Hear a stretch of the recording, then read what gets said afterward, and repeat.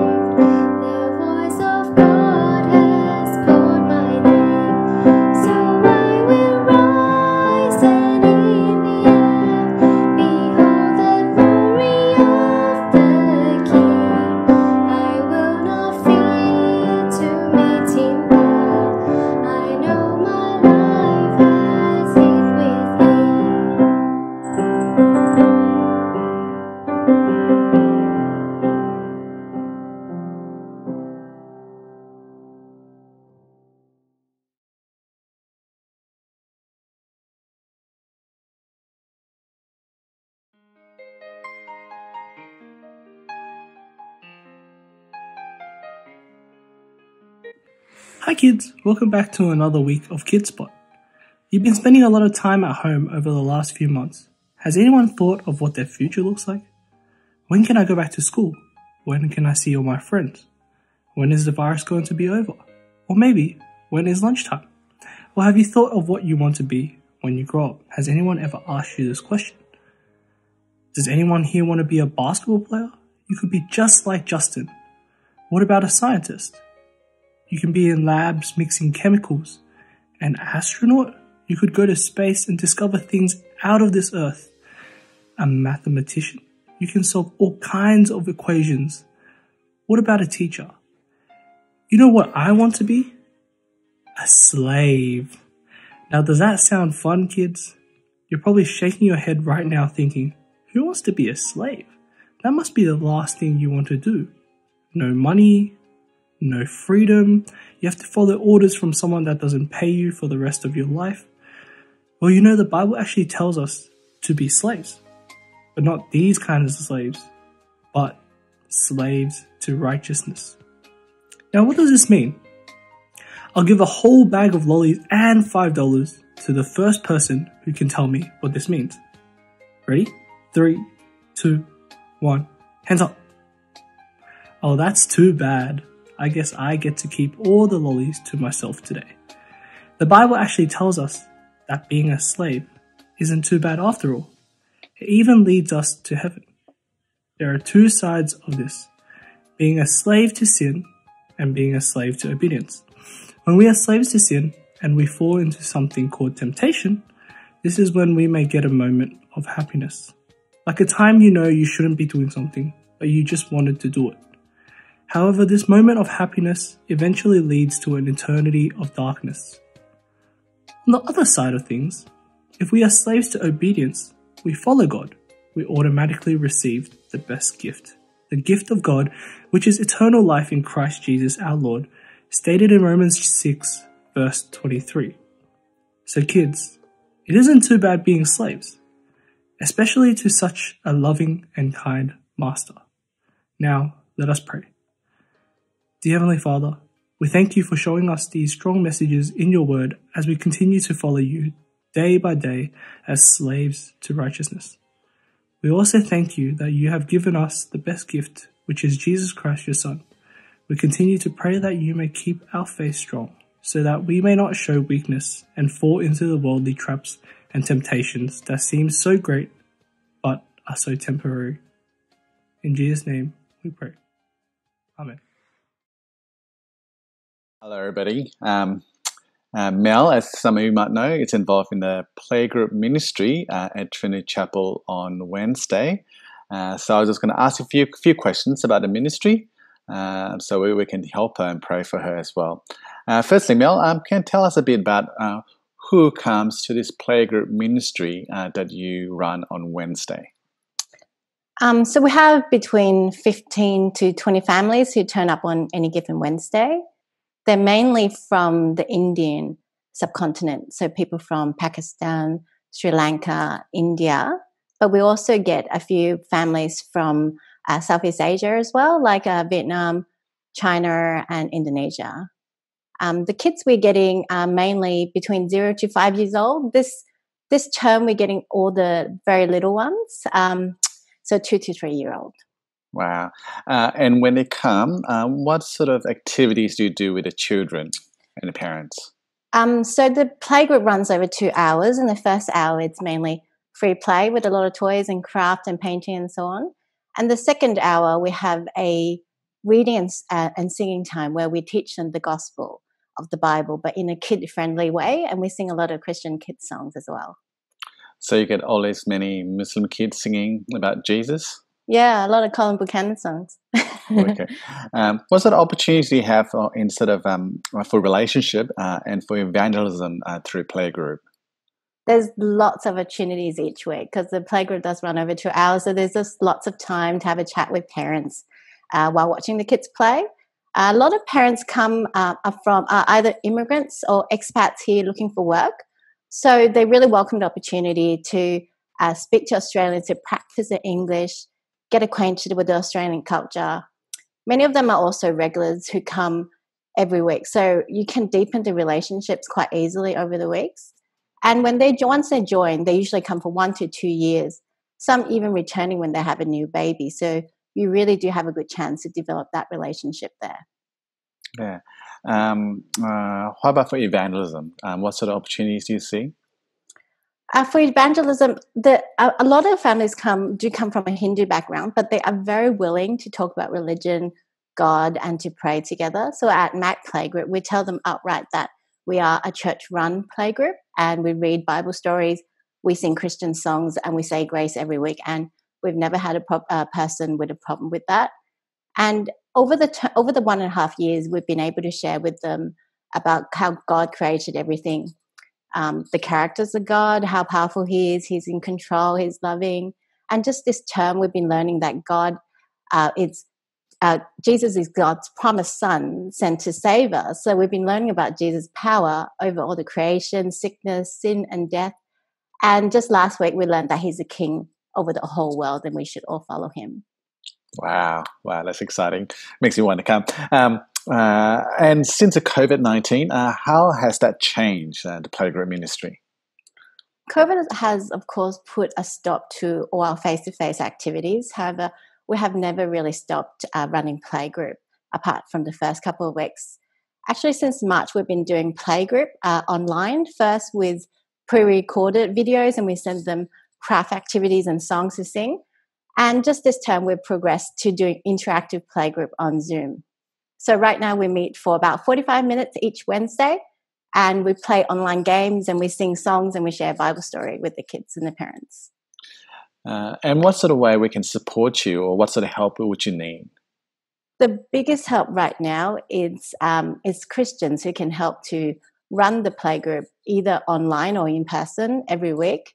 We've been very fortunate to have Sherry in the last 2 terms, and my friend Barney and also Maggie from Trinity Chapel, who were helping out each week. But both Sherry and Barney will be going off to have a baby soon. And Maggie, she's slightly older, and so we'd be quite reluctant to ask her to help even when we return to playgroup, unless there's a vaccine.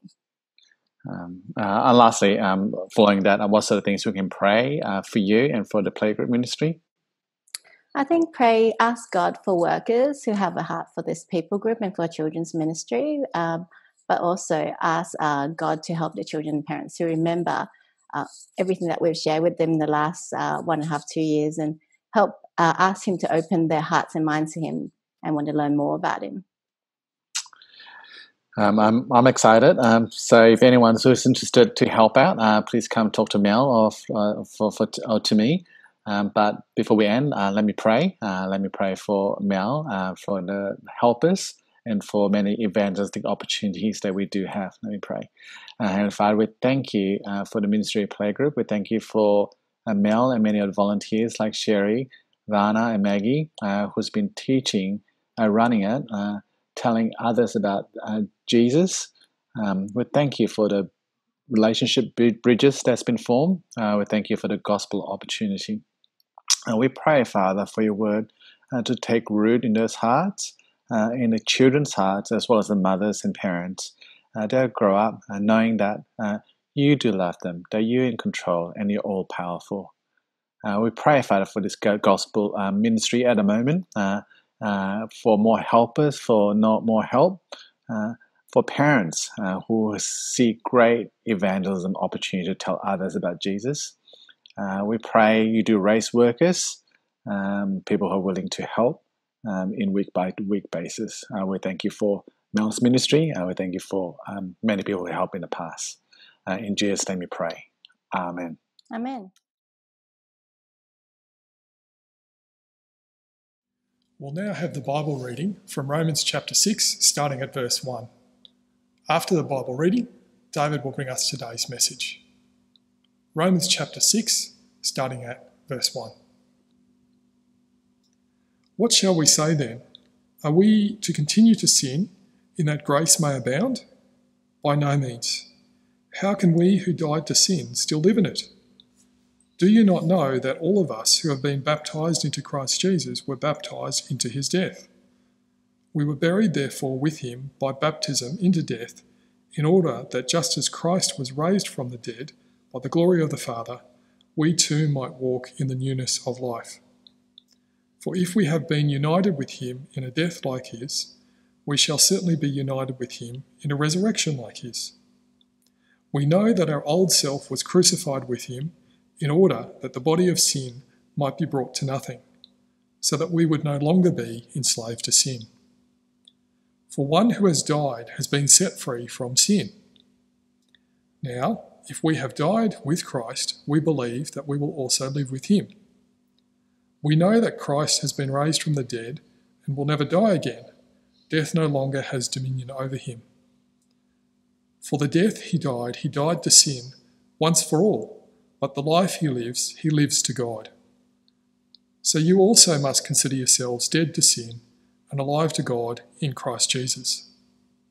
Let not sin therefore reign in your mortal bodies to make you obey their passions. Do not present your members to sin as instruments for unrighteousness, but present yourself to God as those who have been brought from death to life, and your members to God as instruments for righteousness.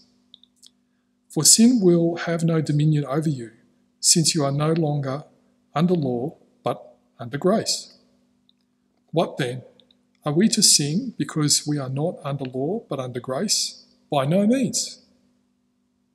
Do you not know that if you present yourselves to anyone as obedient slaves, you are slaves of the one whom you obey, either of sin, which leads to death, or of obedience, which leads to righteousness? But thanks be to God that you who were once slaves of sin have become obedient from the heart to the standard of teaching to which you were committed, and have been set free from sin, have become slaves of righteousness. I am speaking in human terms because of your natural limitations. For just as you once presented your members as slaves to impurity and to lawlessness, leading to more lawlessness, so now present your members as slaves to righteousness, leading to sanctification. When you were slaves of sin, you were free in regards to righteousness. But what fruit were you getting at that time from the things of which you are now ashamed? The end of those things is death. But now you have been set free from sin and have become slaves of God. The fruit you get leads to sanctification, and its end, eternal life. For the wages of sin is death, but the free gift of God is eternal life in Christ Jesus our Lord.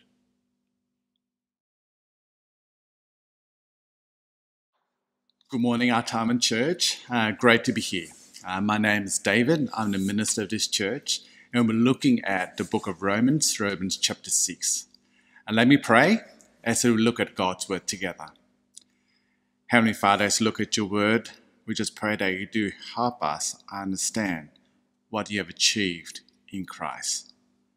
Help us understand that we've died to sin. In Jesus' name we pray. Amen. My two boys love a game of cricket, and the coach taught them how they should bat. There are a few steps to batting rightly. Firstly, you have to watch your stance and how you hold the bat. Secondly, you need to watch the ball and swing the bat. And thirdly, you need to observe the follow-through and the position of your elbows at the end. See, the follow-through is just as important as the stance and how you swing your bat. You would have thought that once you hit the ball, where the bat ends up, where your elbow is irrelevant. In fact, it's far too late. The ball's already on the way to the boundary. However, the follow-through and the position of your elbow tells you a lot about how you hit the ball and how hard you swung the bat. See, if your elbow is high after you hit the shot, it means that most likely you have hit the ball on the ground. If your follow-through is over your neck, it means that most likely you have hit the ball with enough force. Therefore, as you observe your follow-through, it gives you information about how you have hit the ball. Therefore, as a batsman, you watch your follow-through. That's true for many racket sports like golf or tennis. You watch where your racket or your club ends up. It gives you information about your shot. That's the same as when I do Christianity Explained. I always love the question people ask because the question gives me an idea whether they have understood what I said.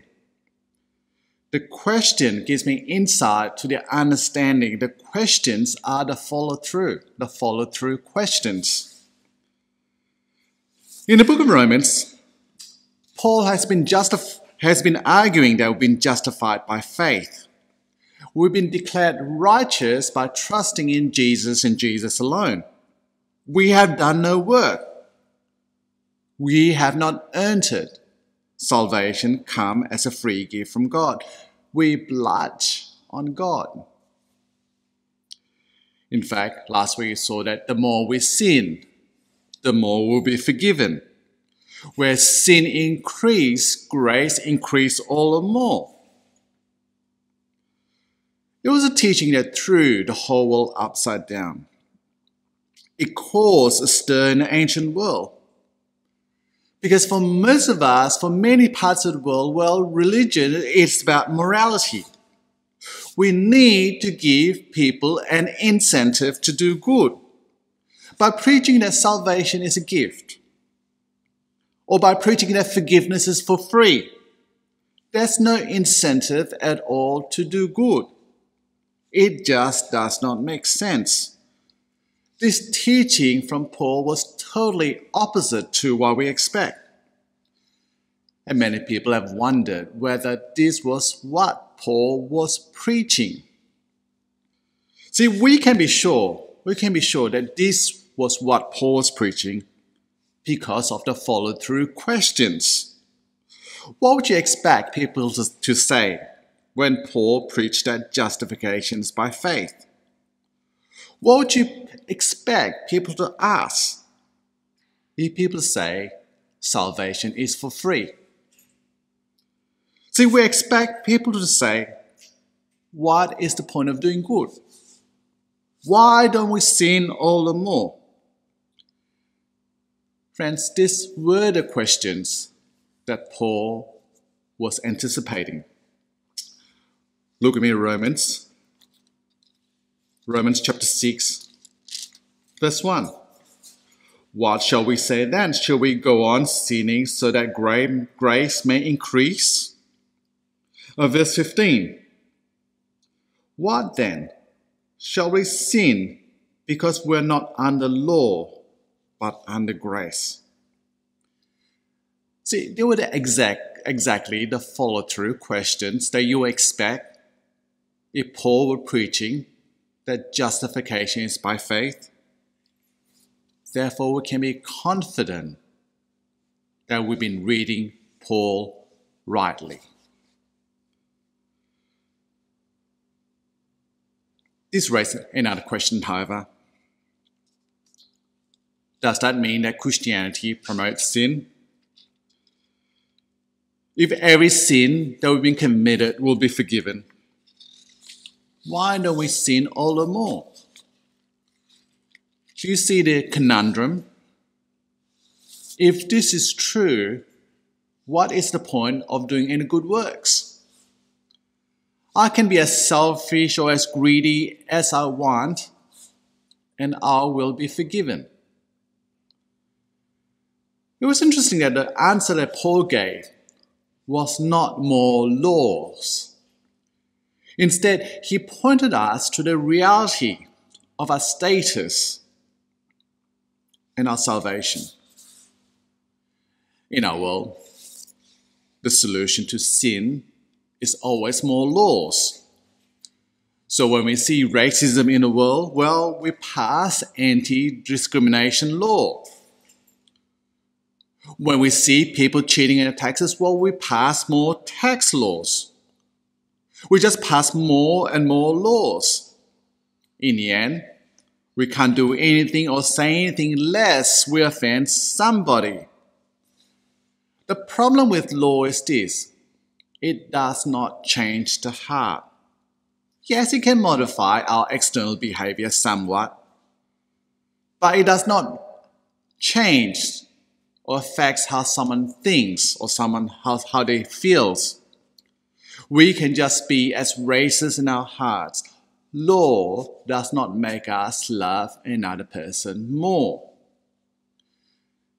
So the Christian solution to sin in the life of a believer is not more laws, but it goes back to our reality of our status in Christ. The solution appeals to the mind and to the knowledge of God. Look at verse 3. Or don't you know? Verse 6.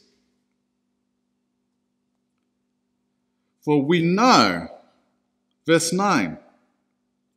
For we know. See, friends, Christianity is not anti-knowledge. In fact, it appeals to the mind. It does not bypass the mind. It's important that we know the truth because the right knowledge will lead to the right behavior. What are the knowledges that we ought to know? Firstly, we ought to know that we've been baptized into Christ. The baptism that we have symbolizes a union with Christ. In our baptism, we are united to Him. Christianity is not a new morality or new ethics or conduct we live by. Christianity, in the end, is a relationship and an allegiance to a person, the person Jesus Christ. We're united to Him in a relationship. He is our Lord. Just as a wife is united to her husband in marriage, we are united to Christ. Just as the wife takes on the name of a husband, we take on the name of Christ. We are called Christian. Secondly, the baptism into Christ is a baptism to His death and resurrection. Look at verse 3 to verse 5 again with me. Or don't you know that all of us who were baptized into Christ Jesus were baptized into His death? We were therefore buried with Him through baptism into death, in order that just as Christ was raised from the dead through the glory of the Father, we too may live a new life. The baptism that we have is a baptism into His death and resurrection. Because we're united with Christ, what happens to Him happens to us. That's true in our world too, doesn't it? When a husband has Australian citizenship, well, the wife automatically gets Australian citizenship. Or if the husband is the prince, well, the wife automatically becomes the princess. Christ has died and rose again, and therefore we too have died and rose again. We were baptized into His death and resurrection.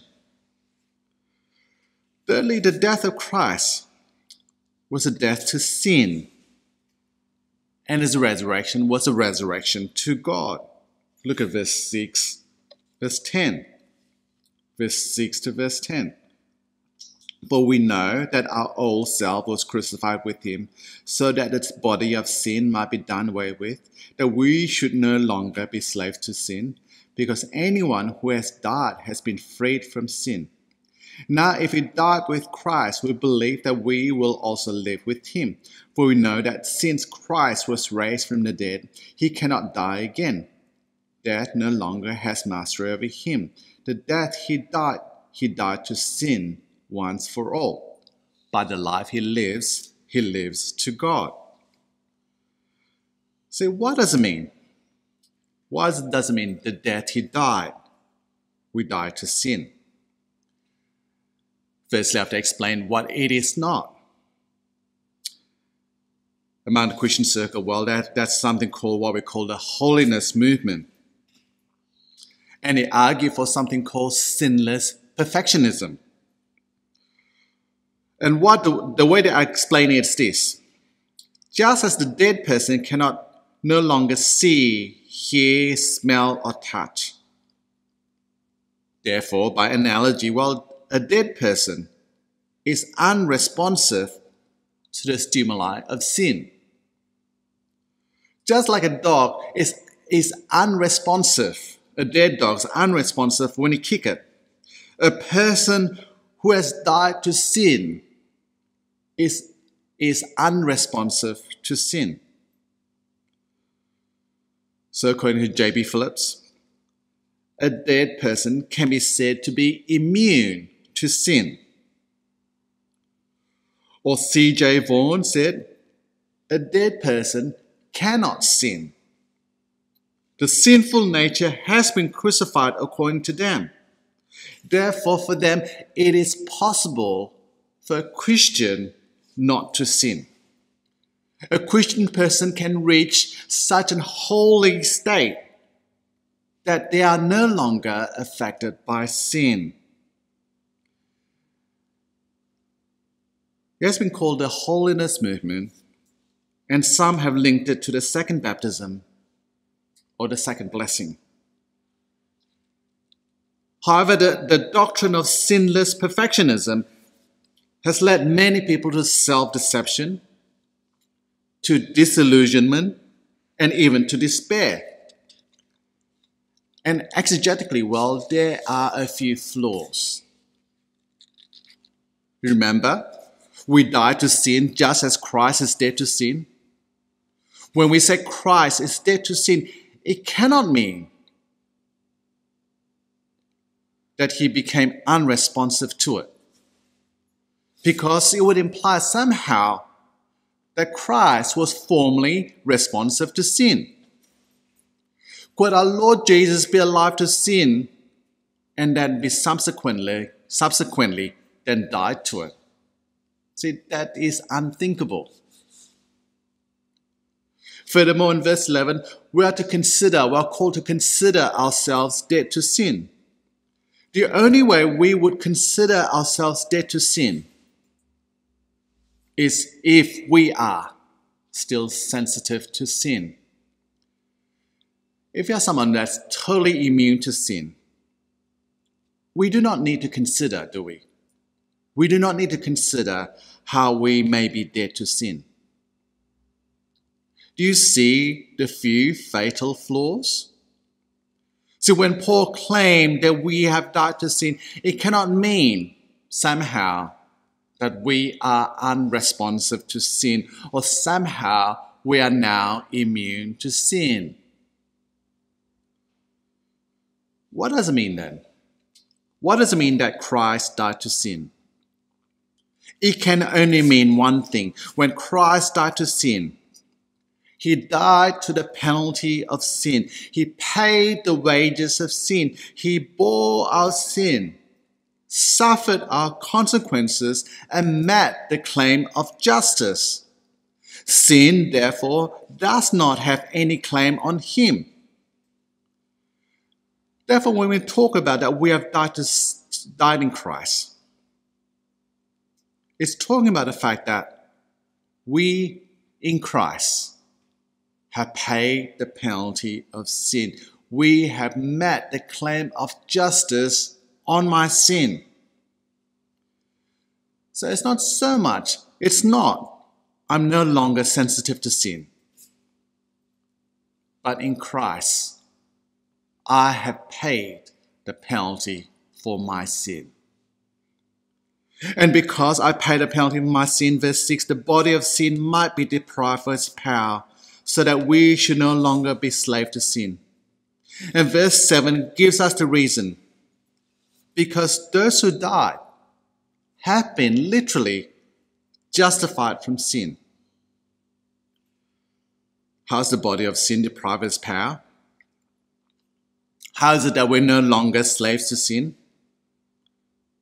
It's because we've been justified or freed from the penalty of sin. Sin and its penalty has no longer any hold on us. Just imagine there's a person called Mr. Jones. Mr. Jones. Mr. Jones is a criminal and a murderer. He was caught by the police and he was charged. And he was sentenced to death for his crime. Once he has died, well, he has paid the full demand from justice. Once he's died, well, he's freed from his crime. The police can no longer charge him after he has died. You can't condemn him when he's dead. Once he's dead, he has been freed from the law and from his crime. In the same way, in Christ we have died. We have met the full force of the law. And we paid for our crime to the full. As a result, we're now free from the penalty of sin. My old life's finished. The amazing news of Christianity is this: just as I've died with Christ, I've also been raised with Christ to a new life. And this new life is different from the old. It has new identity. It has a new name, the name Christian. And in this new life, well, I'm free from the penalty of sin. In this new life, well, I've met the full force of justice. Do you see that? The reality for Christians is this: in Christ, we have died to the penalty of sin. And my past no longer has a hold on me. No, the law no longer has its charge against me. That's the reality we have as Christians. Fourthly, since we've died to sin, we must consider it so. Look at verse 17.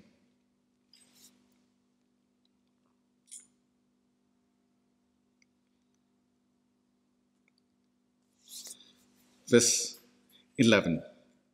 In the same way, count yourself dead to sin, but alive to God in Christ Jesus. The word count here is the word reckon. Our past life as a sinner has died in Christ, and therefore we must consider our past gone. It's not so much I can no longer sin. It's about the fact that now it is inappropriate for us to do so. That's the past. It has died. One of the best way to illustrate is marriage. On a wedding day, while the groom leaves his bachelor life behind and takes on the bride as his wife, the old bachelor life is gone. He's no longer a bachelor. From that day onwards, well, he must remind himself daily that he is now married, because he's rightfully and lawfully married. This is not a make-believe. This is a reality. Is it possible for him to backslide to his old ways as a bachelor? Well, it is possible, but it is inconsistent with his current status. Instead, he must consciously remind himself daily that he has left his old life behind and now he's married to his wife. And he wakes up in this morning, remind himself, I'm now a married man. I'm now a married man. Friends, we have died to sin. We must consider that we have died to sin, and that is a reality. The sinful life, our sinful life in the past, was no longer appropriate for us in our new status in our life as Christian. Our sinful life was the past. Fifthly, not only must we consider ourselves dead to sin, but we must act in that way. Look at verse 12 to 14. Therefore, do not let sin reign in your mortal body so that you obey its evil desires. Do not offer the parts of your body to sin as instruments of wickedness, but rather offer yourselves to God as those who have been brought from death to life, and offer the parts of the body to Him as instruments of righteousness. We no longer let our sin reign in a mortal body. We no longer offer ourselves as instrument of wickedness. Sin is no longer our master. Not only do we count ourselves dead to sin, but we do not give ourselves as instrument of wickedness. See, when we're tempted to sin, you should just say to yourself, well, that was my past life. I've died to sin. I no longer have to live that way anymore. I no longer have to be greedy like everybody else is greedy. I have a new life. I no longer have to be selfish like everybody else is selfish. Well, I have a new identity. Instead, we offer ourselves as instrument of righteousness. We offer ourselves in service to others. We offer ourselves to love others. This is our new life. From verse 15 to 23, Paul answered a question in a different way. We are slaves of someone. Well, we think ourselves as independent. Well, we always follow someone, don't we? We might follow the lure of money. We might follow the celebrity. We might even follow our own wish and our dreams. Well, we are always slaves of someone. We used to be slaves to sin. We give in to all sorts of sinful behavior. And the result of being slaves to sin, well, it is death. You see that in some of our friends, isn't it? They give themselves to all sorts of hedonism or drunkenness. Others give themselves completely to the pursuit of a career or money. Others blindly follow their cultures and tradition, whatever it might be. Others give themselves to their family and children. That was what we were. We were slaves to sin. Now we come to obey from our heart the pattern of teaching. We've been set free from being slaves to sin. We have now become slaves of righteousness. We give ourselves to righteousness. We give ourselves to all sorts of good deeds. That is who we are. And many times, friends, we get nothing out of it. But that's all right. We're always dedicated to do good. Many a times while we pursue righteousness, it's going to cost us our family, our lives, our money. But that's all right. That's who we are. We're slaves of righteousness. Many times we seem that we're losing out again and again and again, tired, frustrated, even let down. But that's all right. That's who we are. We're slaves of God. Do you see that? The reason we do good is not because of the law. The reason we serve is not because of what we call society expectation. The reason we do good is because this is who we are. We are dead to sin. Therefore, we put off all our sinful desires. We're slaves of righteousness. Therefore, we are someone who is committed to do good. We're driven to serve God and serve others. During the past few months, I've seen the work of God in the lives of some people in church. While many turn to themselves for protection, self-preservation, they are willing to serve and serve others. For some people in church, well, they have every reason not to serve. They have elderly parents at home, or there's sickness in the family, or there are many problems they need to work through. But they're the ones who put up the hand to serve others and to love others. Friends, that is the amazing work of God in their lives. I can't see any other reason why people would serve and give themselves in these times. As friends, as Christians, we're dedicated to do good. We are now slaves of righteousness. Let me pray. Heavenly Father, as we look at your word today, we remind ourselves that we are dead to sin. We Jesus has paid a penalty for my sin. And now we're free to do right.